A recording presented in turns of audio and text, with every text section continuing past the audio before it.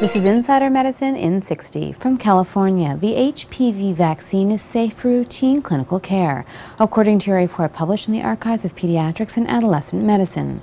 Researchers gave nearly 200,000 adolescent and young women the HPV-4 vaccine, resulting in over 350,000 doses. Results show that the immunization was only associated with fainting and skin infections in the 2-week follow-up period. From Toronto, children who get poor sleep may be at raised risk of heart disease later in life, according to a report published in the Canadian Medical Association Journal.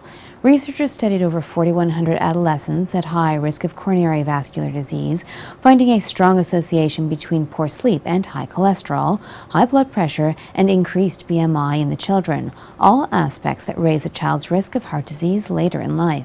From Ottawa, a diet high in fat and sugar raises the risk of suffering a stroke and dying at a younger age, according to a report presented at the Canadian Stroke Congress.